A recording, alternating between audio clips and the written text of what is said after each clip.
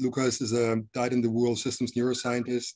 As a grad student, he studied vocal learning and songbirds with Michael Brainard.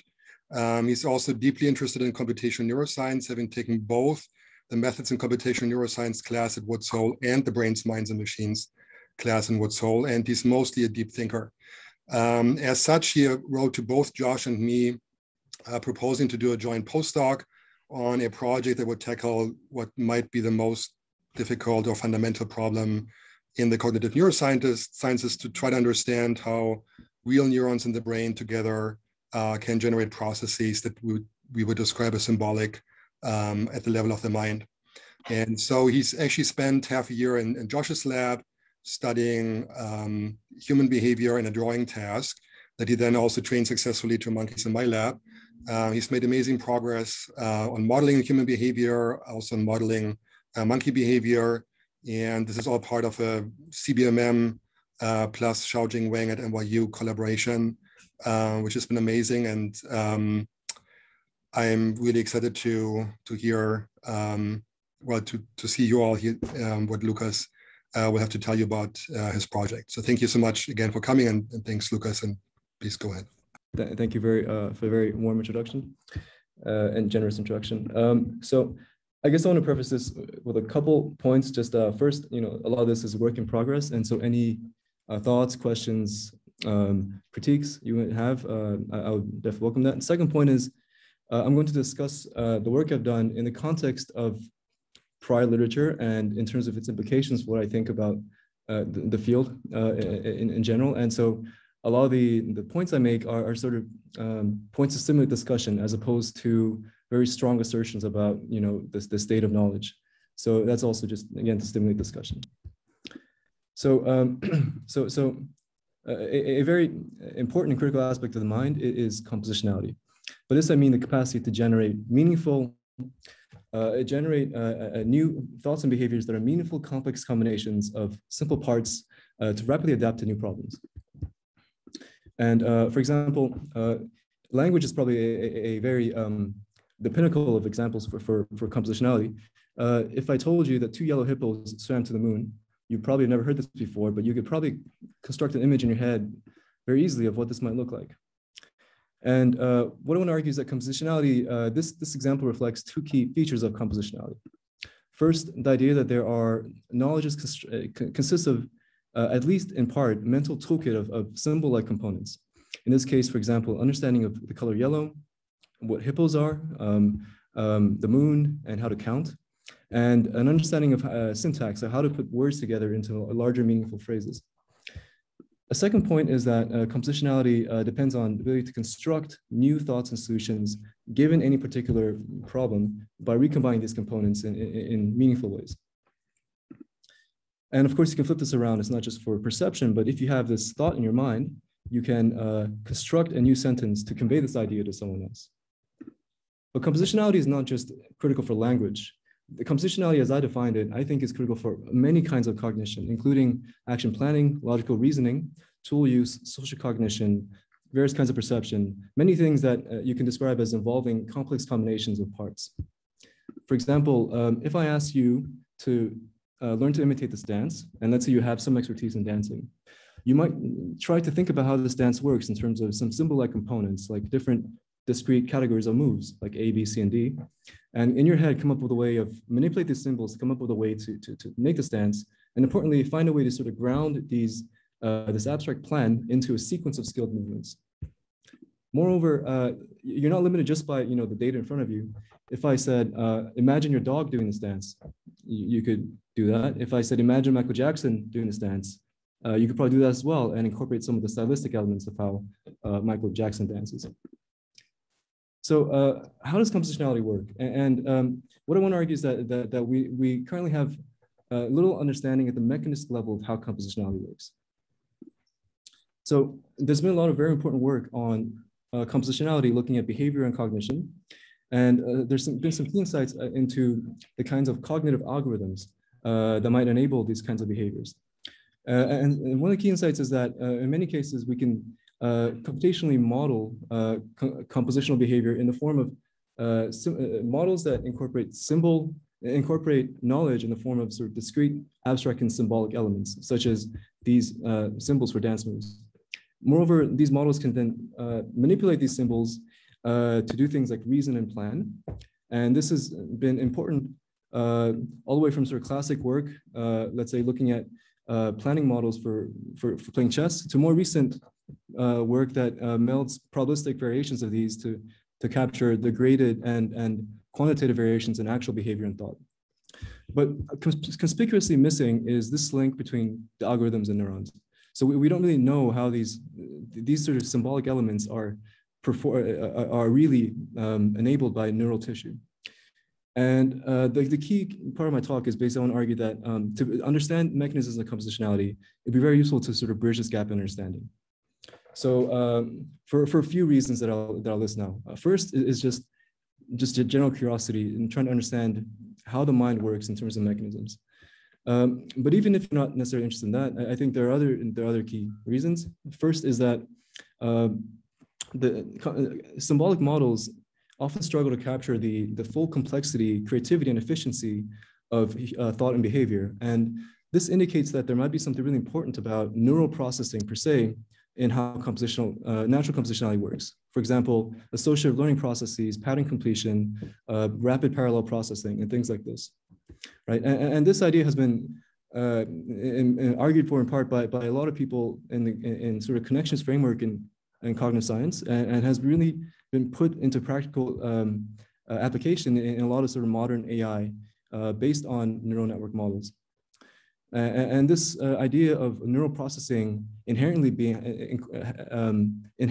powerful is also a big part of modern neurosymbolic models, such as models pioneered by Josh, where people try to meld neurons and symbolic computations to capture both sort of the symbolic aspects and the neural process aspects of cognition.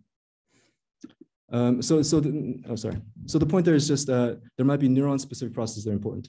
A second reason is that a lot of knowledge might, the support for compositional behavior might actually be sub-symbolic. And so this, or be better captured by sub-symbolic processes. For example, language is thought to not just be strictly compositional, but also involve things like context and pragmatics, such as the state of the environment, social cues, your emotional state, and things like this, in terms of understanding what a sentence means. More generally, across different kinds of cognition, things like your emotional state, motor habits, the state of the body, low-level perceptual features might all come into play in really natural forms of compositionality. And we might better model these, think of these as neural processes. And a third point, a simple point, is just that we still don't really know what the nature is of symbols. And so while we have done a lot of interesting computational and behavioral experiments to validate the symbols in our models, it would be great to have an additional, essentially, test data set of neural activity to validate what the symbols really are. So just to reiterate, there are four key reasons. First is just curiosity, right? Understanding how nature works. Second is there might be specific neural processes that support efficient symbol operations. Third is that some knowledge might be sub-symbolic and still critical for how compositionality works. And finally, it'll be great to have neural data as a test data set, essentially, to really further validate what symbols really are in the mind. So what I'm arguing for is a multi-level approach where we essentially, in the same individual, the same system, study all these levels of analyses, let's say behavior, cognitive algorithms, and neural processes, in order to try and come up with sort of a general framework that can explain all these levels of analyses in the same individual, let's say solving a compositional problem. I would argue what's missing is an animal model that allows us to do this.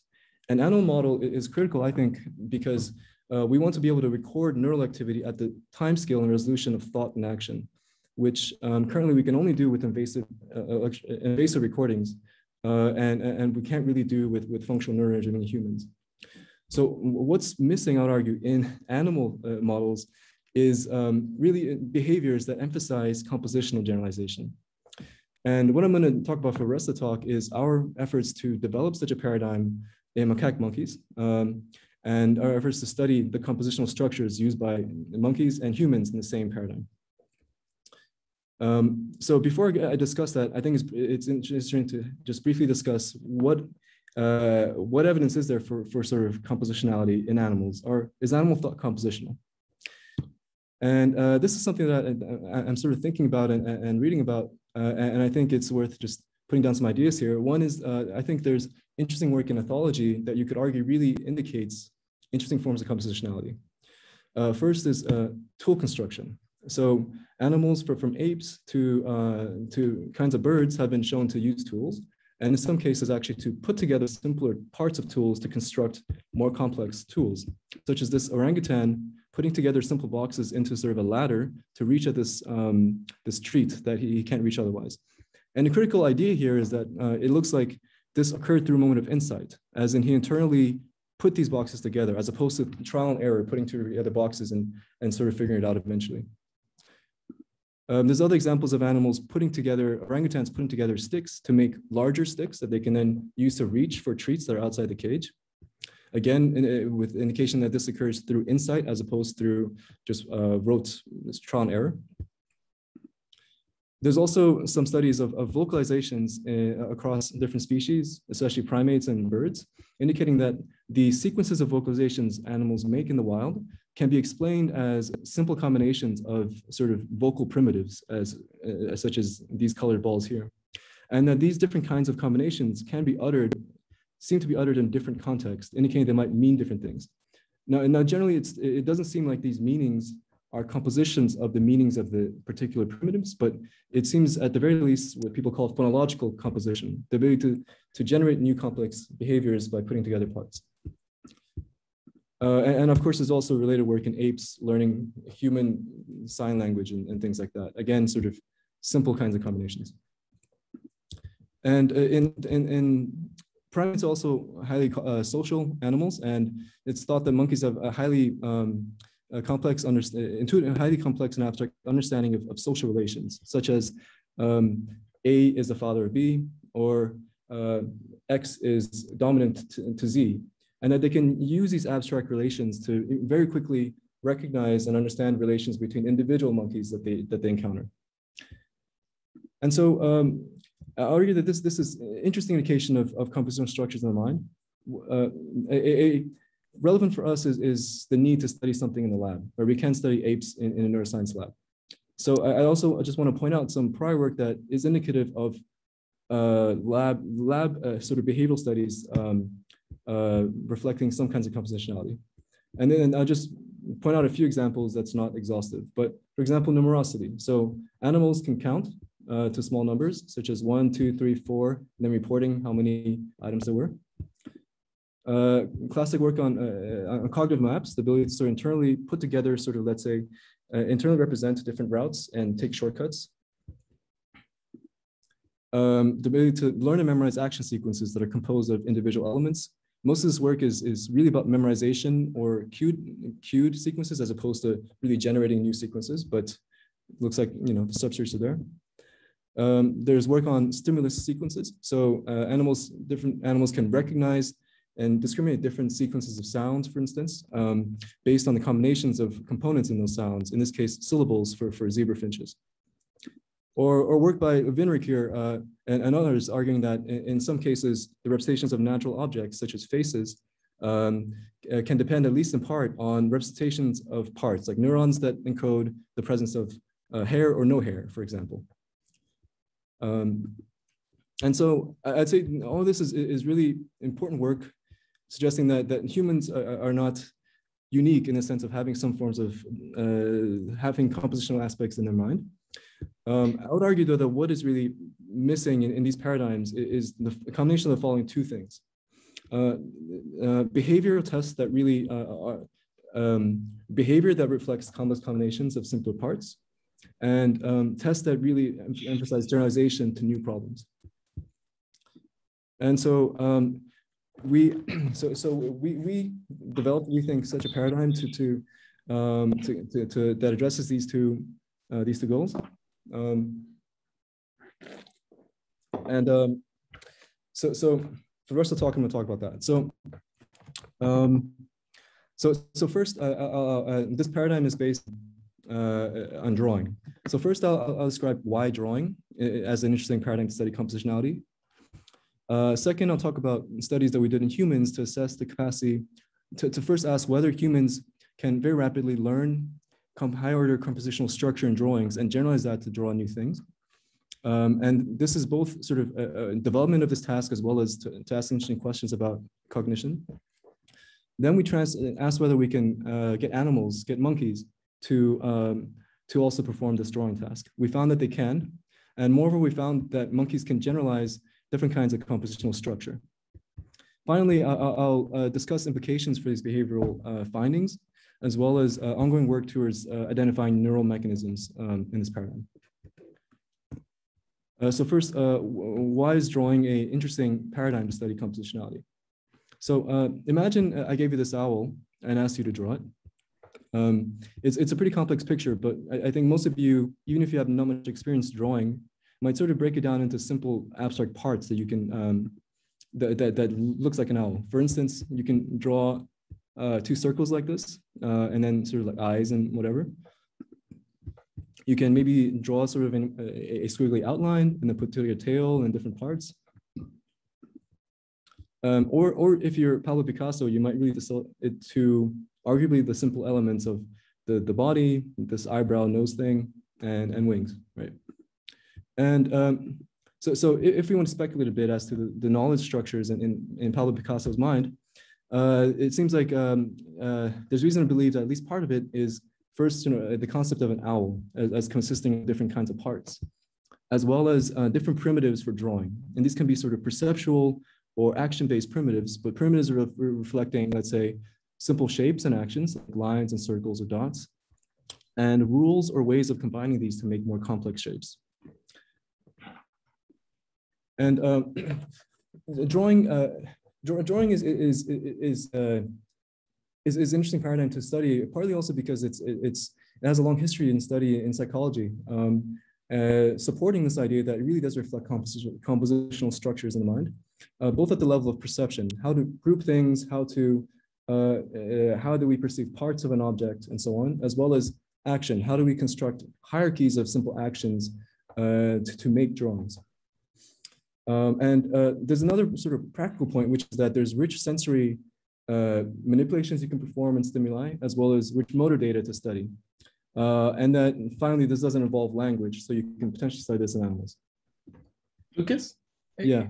I guess I have a high level question of about, like, clearly you as you're going to show us that you can study this in monkeys.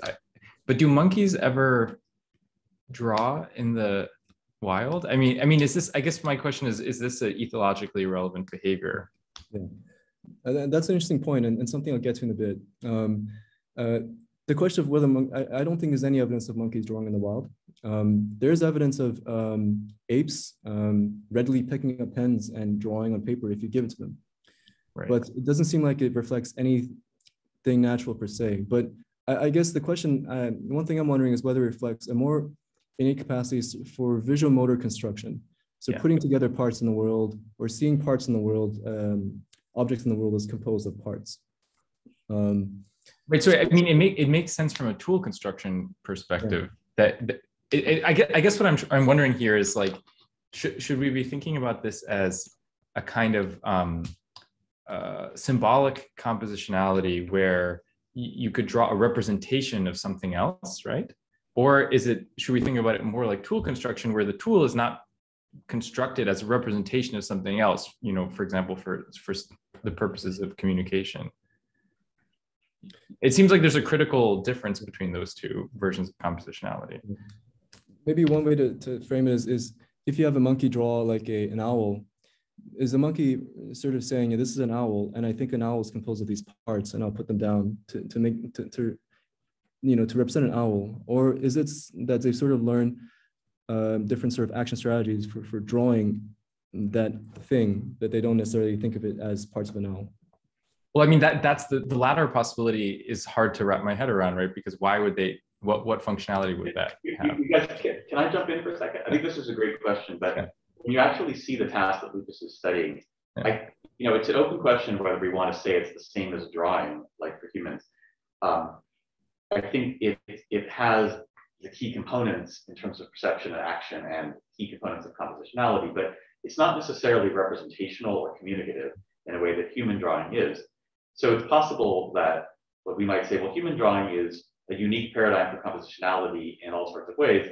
And what we're going to be doing in monkeys is only part of that, but it still might be one of our best ways to get at compositional perception and action planning. I think when you look at the task that way, it has as much to do with natural monkey behavior as most lab tasks, right? Which, if you interpret them literally, is not at all what the animals do. But I think, there's many things that might involve, foraging, collecting things to eat, bugs, whatever, grooming. There's lots of things that monkeys will do in the wild that sort of have the same kinds of features under this abstract from. So. Thanks. Yeah, that's how I feel as well. That I wouldn't say that they're representing objects or natural objects when they draw, but it's more like a paradigm to study sort of more simple forms, non-representational forms of compositionality in action perception. So we set out to try to study can we basically have a paradigm where we can study learning and generalization of compositional action strategies, partly to sort of develop this paradigm, but partly also just to understand something about how humans learn and generalize. I'll not spend too much time on this because this is already published work, but the general way this worked is that we had different groups of subjects drawing different kinds of images, and they drew these one by one. So this. Sorry, I don't know if you can see my cursor.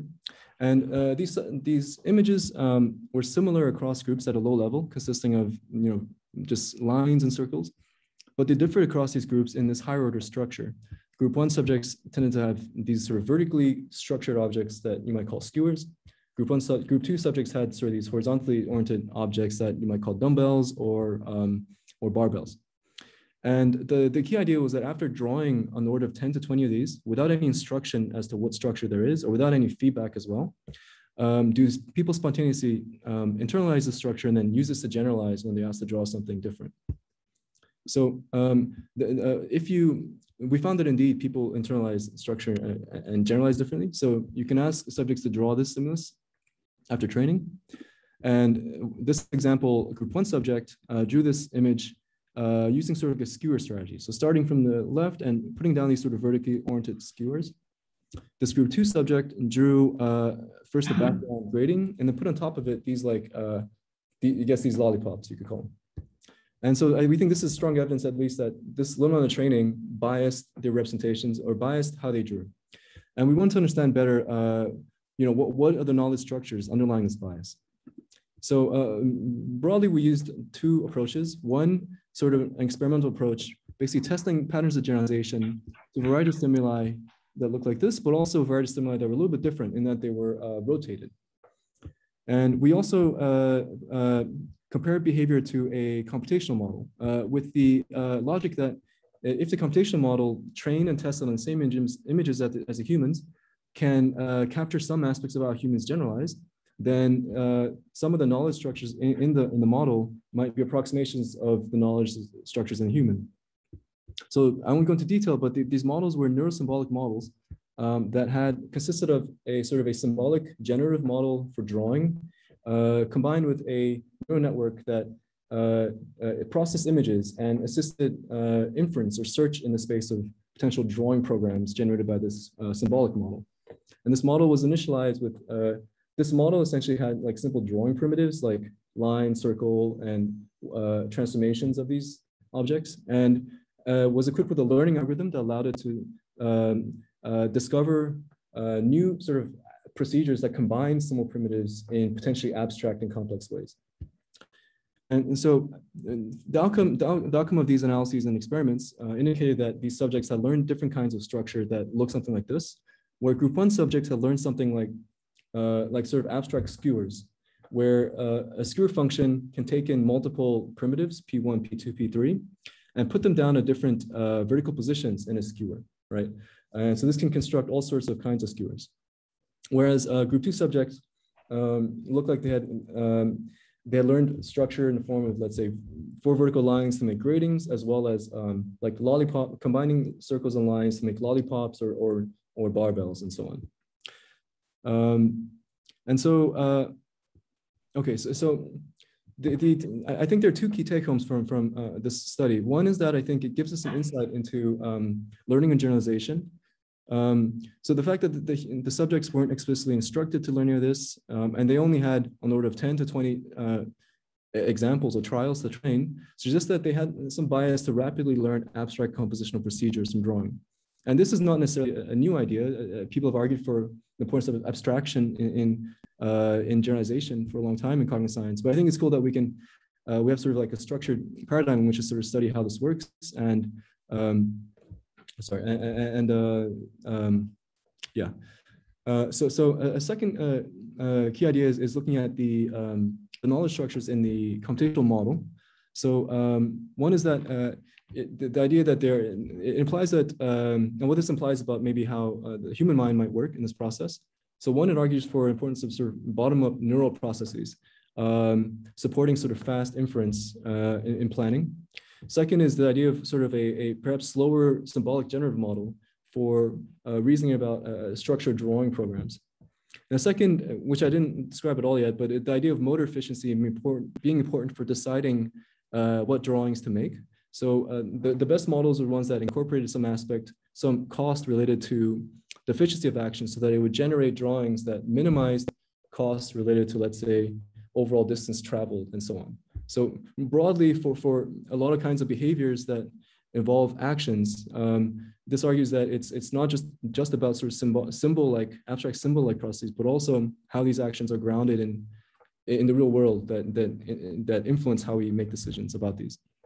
And another point is just that it sets up sort of an experimental computational framework for studying compositionality. So next we want to ask whether we can generalize this approach to studying monkeys. So before I discuss that, I think it's just a brief foray into part of the question Sam asked, but what evidence is there that is drawing a natural thing that primates do? I mean, so no, it's not a natural thing that primates do, but I think it's interesting to look at.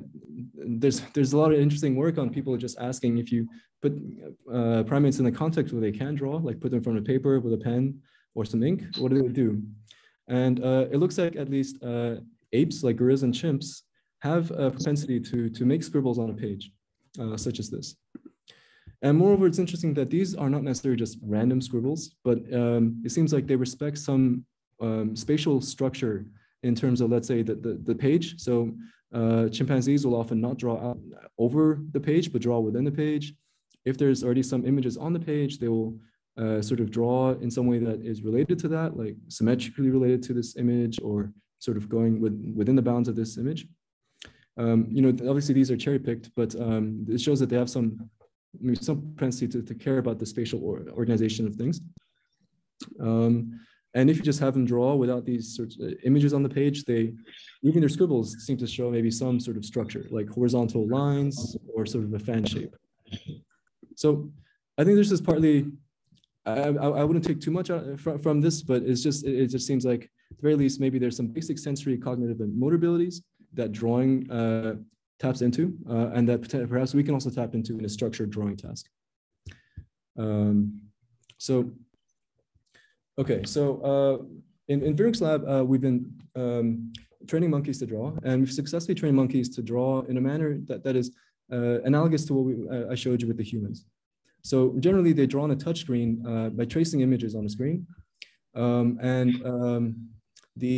I won't go into much detail about how this initial training structure works for the entire task, like taking a naive monkey and training him.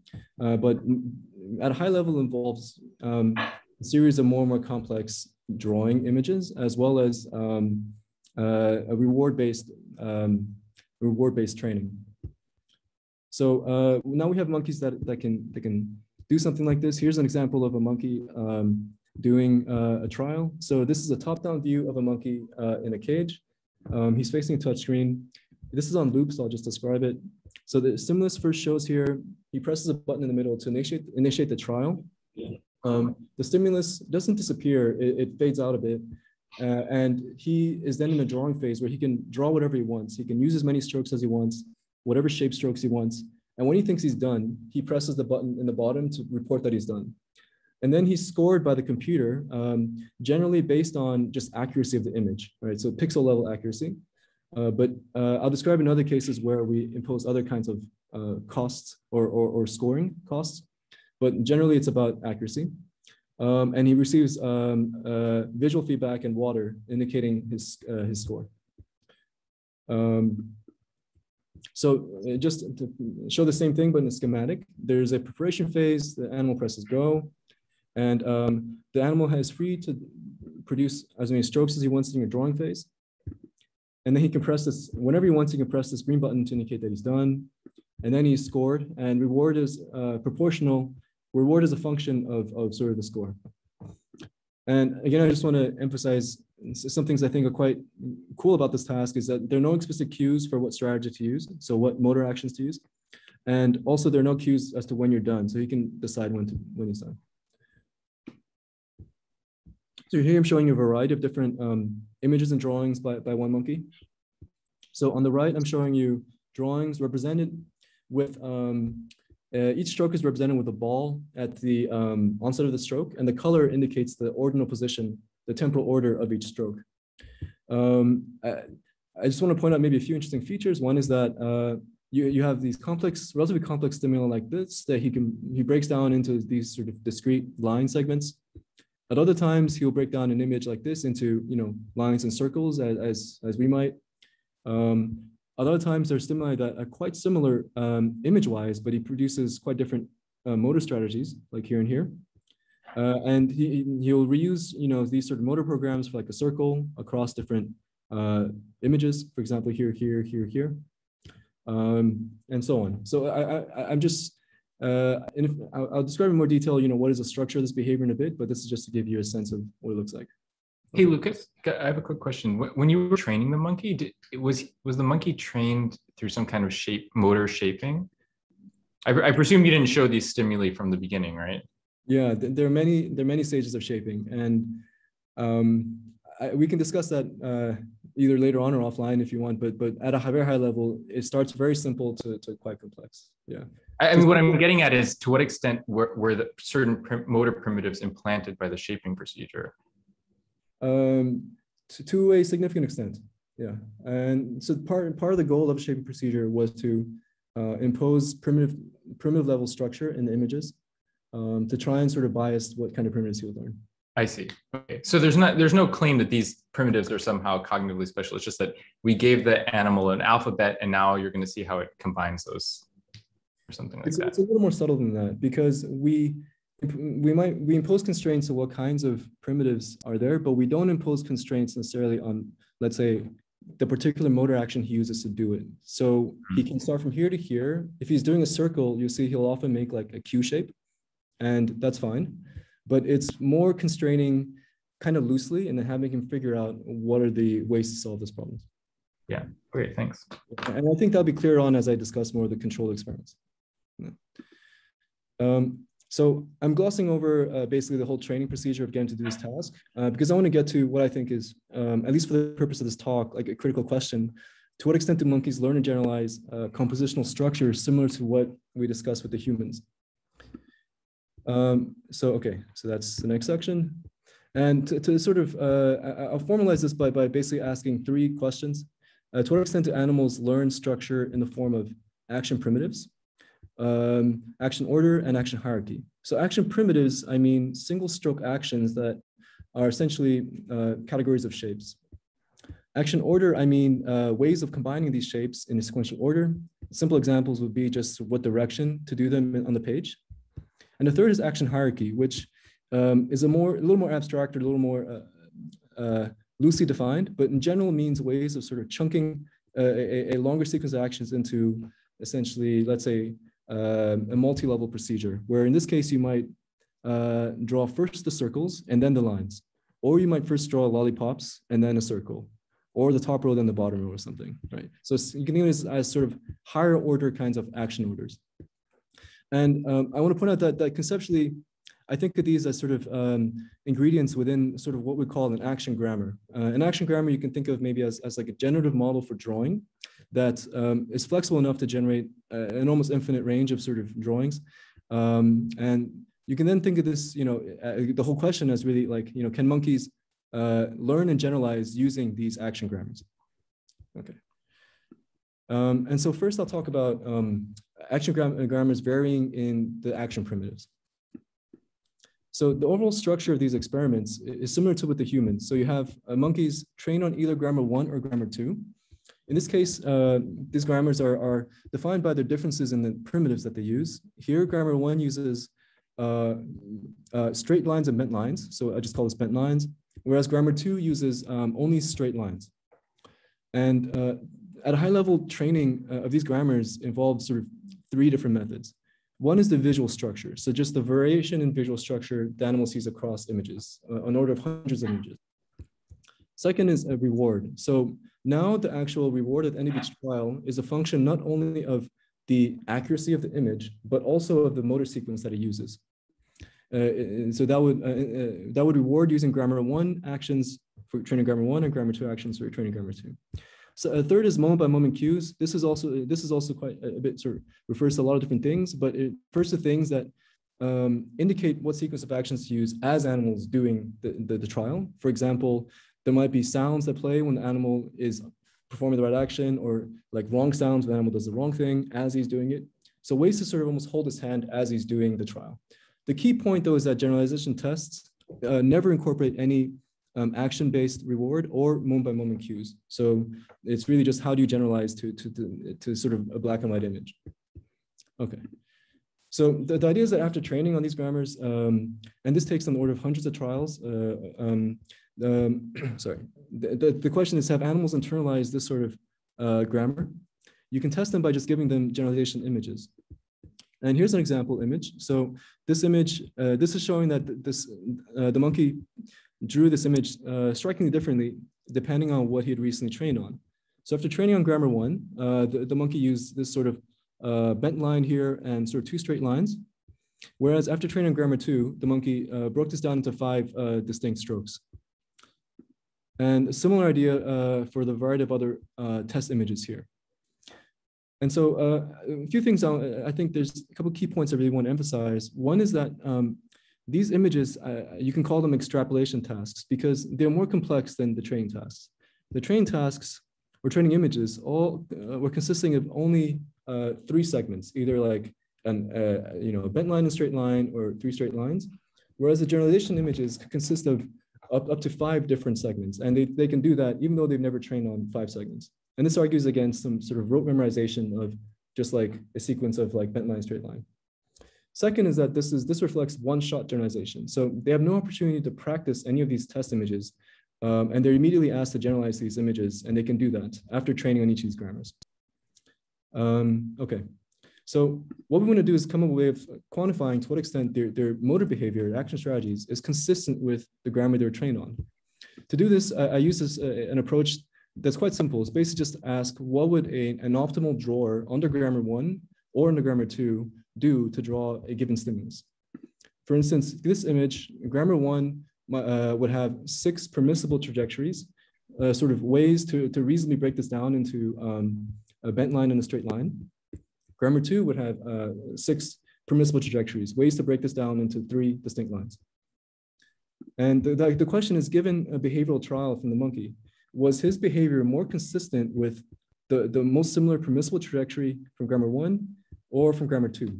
In this case, his behavior is much more consistent with grammar 1 than with grammar 2. And so now we can compute sort of a motor level distance, and I can go to details if you want, but it's a distance that reflects just the motor level, how similar the motor actions are. And we can summarize these 2 distances in one index, which I'll call the action primitive index, which is basically an index ranging from -1 to 1, where 1 means your motor behavior is more similar to grammar 1. -1 means you're more similar to grammar 2. To make that sort of concrete, here are 3 example trials where this top trial has a high, more positive action primitive index. It's like grammar 1. This bottom trial is more like grammar 2. You can see the 3 distinct lines. And this middle trial is sort of somewhere in between, all right? It uses 3 lines, but it kind of looks like grammar 1, so it's somewhere in between. But this quantification methods allows us to sort of summarize this behavior to ask to what extent the behavior was consistent with either with grammar 1 or grammar 2. And what we found was that after training on grammar 1, behavior was much more consistent with grammar 1 drawer, and vice versa for after training on grammar 2. So each of these individual lines is a single image, a single problem. And so the point is that the exact same stimuli were presented across these two different after these 2 different training episodes, but the motor behavior was quite different. So so we think this indicates the subjects indeed are learning and generalizing action grammars that vary in their action primitives. So what about action order? So we performed an experiment that was structured the same way. So a monkey trains on either grammar 1 or grammar 2. In this case, the grammars vary in the order that things should be done. So that's depicted by, so grammar 1 should draw objects from left to right, and that's depicted by the color code here of the strokes. Grammar 2 should draw things from right to left. And so after training, the question is, to what extent have subjects internalize this rule of what direction to draw things? Oh, I should also point out one thing is that I'm talking about the direction of objects, like line, line, line, as opposed to what direction to make each stroke within each stroke. So we found the subjects generalized this action order rule. So given, for example, this stimulus right here, this image, the subject drew sort of from left to right, kind of like in this order. After training on this direction grammar, the subject drew from right to left like this. And similar effect across a variety of other different test images. And so again, I want to emphasize a couple of key points. Is one is that these images are you can consider these extrapolation images in that they're different from the training images.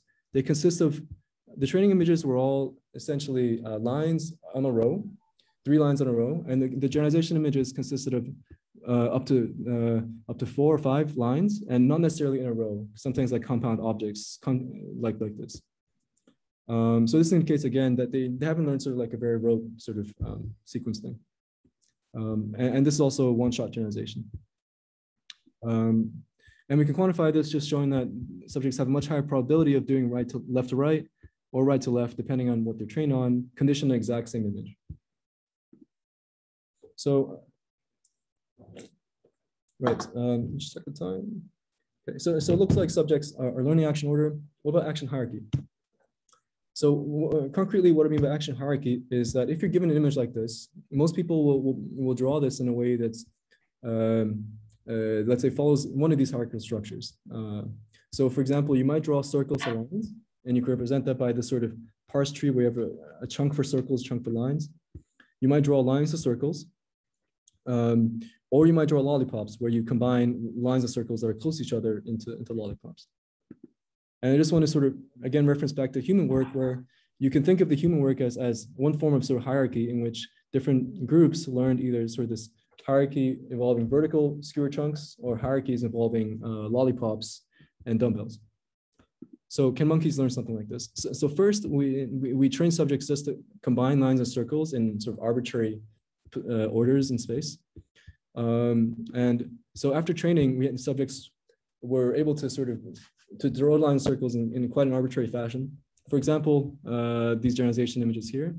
There are a few things I want to point, and there's one thing I want to point out, which is that this subject, again, has this sort of like Q or question mark kind of circle.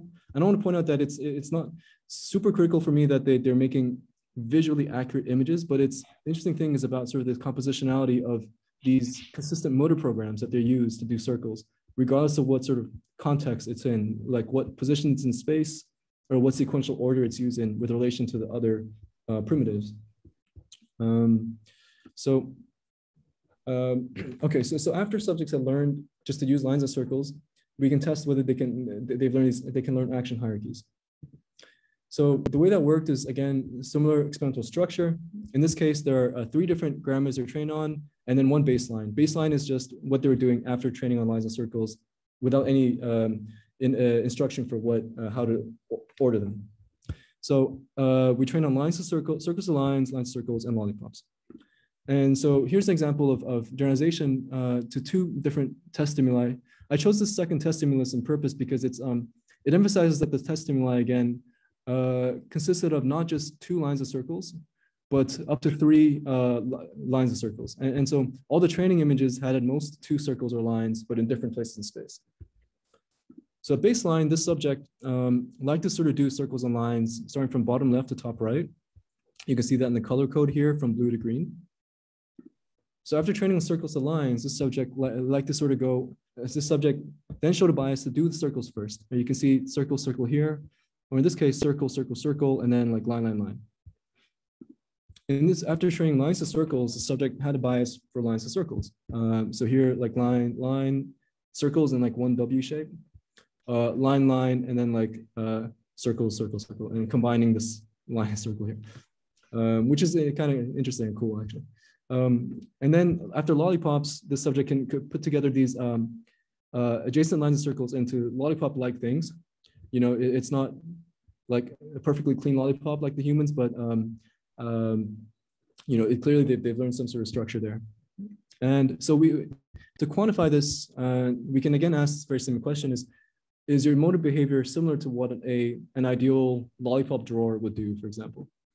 So this plot here is just showing for this specific trial, this one trial, how consistent this motor behavior is to how a lollipops drawer would do it, a lines of circles drawer, or a circles of lines drawer would do it. And on the y-axis, I'm plotting just motor similarity, and on the x-axis is different optimal drawers. What this is showing is that on this trial, this behavior was more similar to a lollipop drawer than to the other 2 models drawers. And we can summarize this by computing what I'm calling an alignment index, which is simply to what extent is your behavior on your trial more consistent with the grammar that you're being trained on compared to the other grammars, where 0 is similar, 1 is more similar to your trained grammar. And so this a trial had an alignment index of 0.38. You can make a similar plot for the other 3 trials here. In all cases, the alignment index was greater than 1.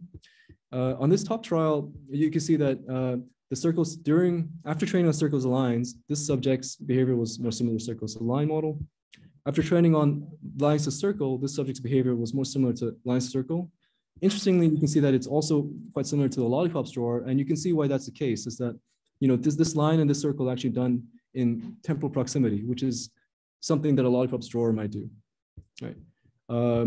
But now we want to sort of summarize across, you know, all these trained grammars and all images, not just this task. And that's what I'm plotting here. So what I'm plotting is that essentially the population across all test problems, test images, the average alignment index. So each dot here is a single test image. This is showing basically that, for instance, the circles, after training on circles to lines, subjects almost always drew their drawings more consistent with the circles to lines model than the other models. Similarly after training on these other grammars.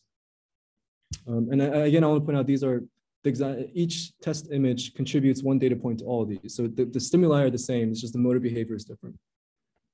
I think this result suggests that, you know, behavior is consistent with learning some aspect of these hierarchical strategies. You know, extrapolation argues against rote memorization. A key question is how abstract is this hierarchical knowledge? So what do I mean by that? So if we go back to this the human stuff here, there's reason to believe that, you know, humans learn something quite abstract, which is like a skewer, abstract function that can take in sort of any sorts of primitives and put them in the correct place on the skewer, like, you know, line, circle, circle, circle, circle, circle on a skewer, or even a line and nothing and a circle at the bottom.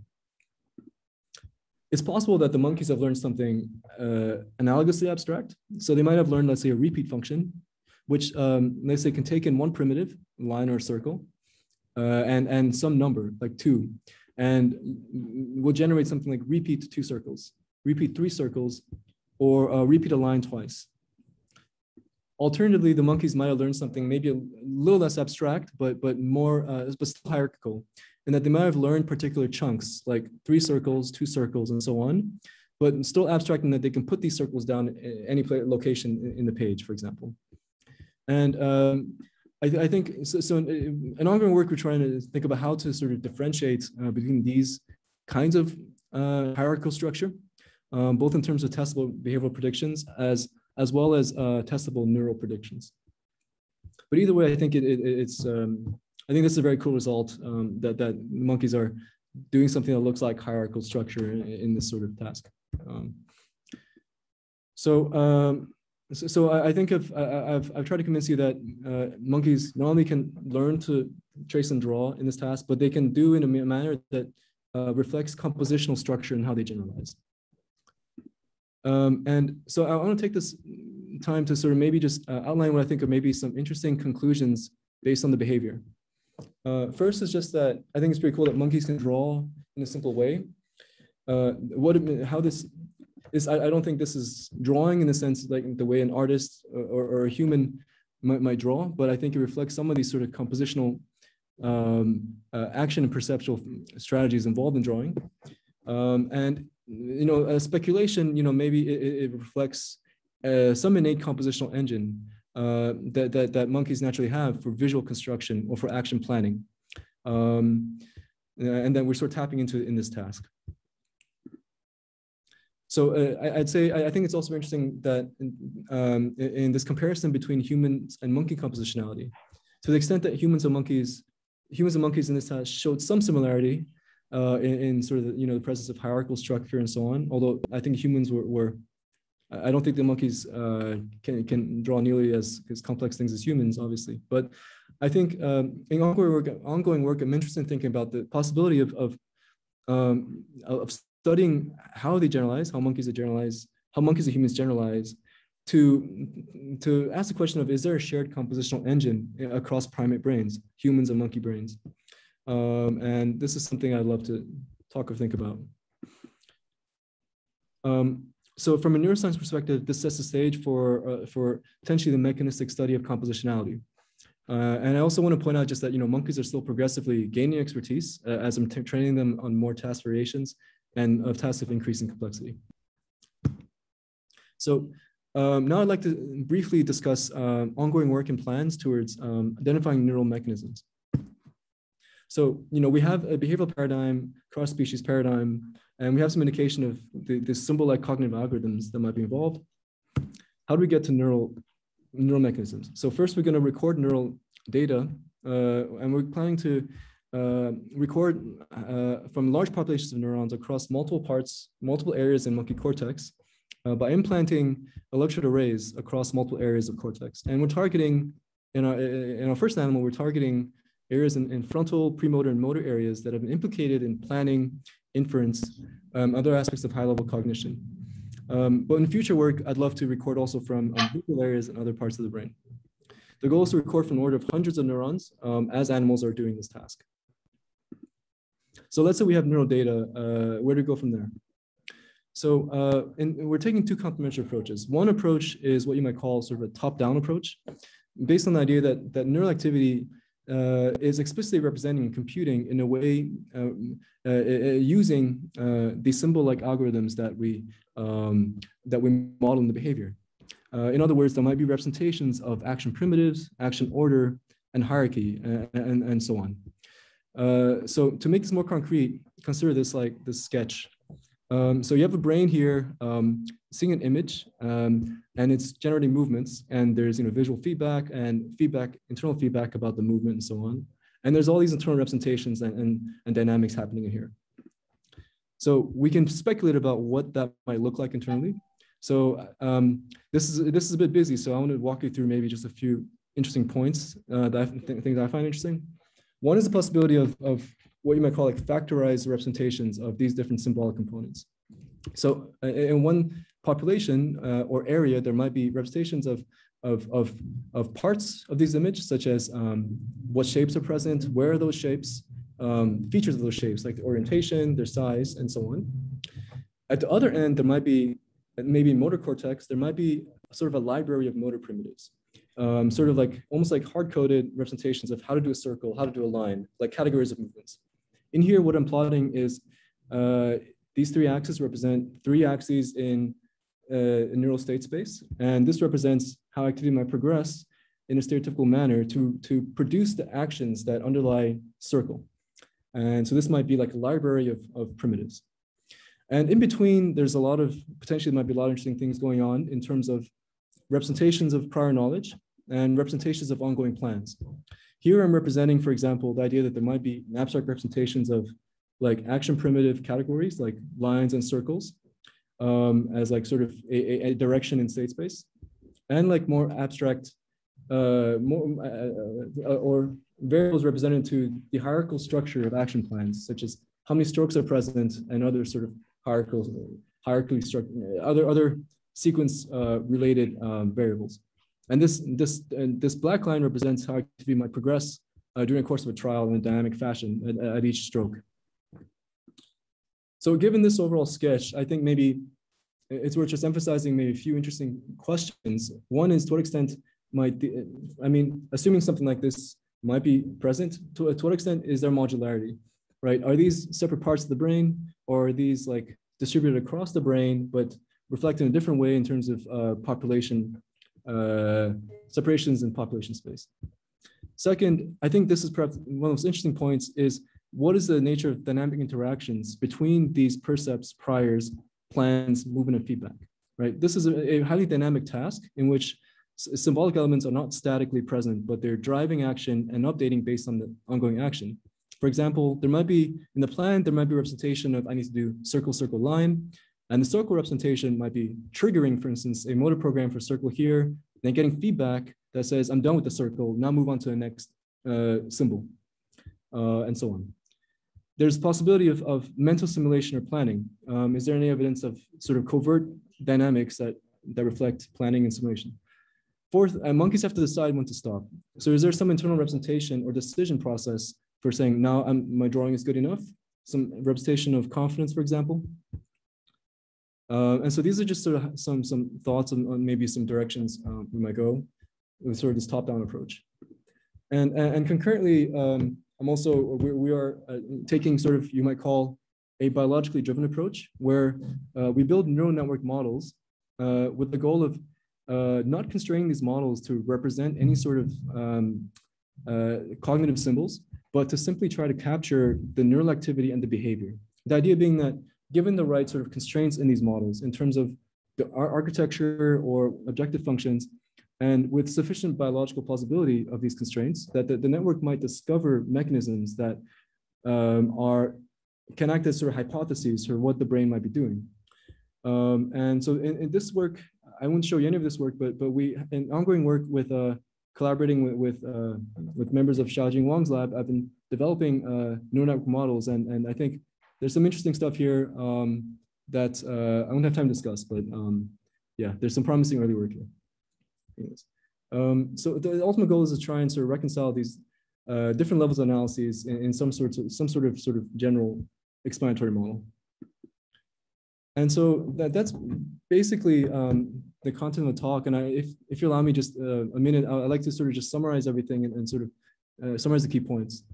So I start out by asking, what are mechanisms of compositionality? And I argued that it would be very useful to have a sort of cross-level paradigm that allows us to get at sort of neurobiological mechanisms and cross-level paradigm across behavior, cognition, and neurons. And I'd argue we developed a paradigm that seems to allow us to do that by studying drawing across humans and monkeys. Study of their behavior indicates that the capacity for both monkeys and humans to learn abstract compositional structures that allow them to generalize when they draw. So generalization of action grammars. And I think the behavioral findings, I think, are interesting. For one, it indicates potentially a capacity for monkeys for abstract compositional action planning that has not really been, I think, fully deeply explored much in prior work. Second is the comparison of monkey and human behaviors suggests, or I think maybe sets the stage for potentially asking about the presence of sort of core compositional engine for visual motor construction across primates, which might be interesting for various reasons, including, for instance, evolutionary questions about how the mind evolved. In ongoing work, we're pushing towards getting at neural mechanisms by doing both neural network modeling and preparing neural recordings. And the goal is to eventually combine all these different data sets to come up with sort of a general explanatory framework for how compositionality works at the level of across behavior, cognitive symbols, and neurons. And with that, I'd like to thank a lot of important people in this project, in particular Vinrik, who's been my main advisor at Rockefeller, has been really instrumental for getting a lot of this stuff working. And I also want to thank Josh and Xiaojing.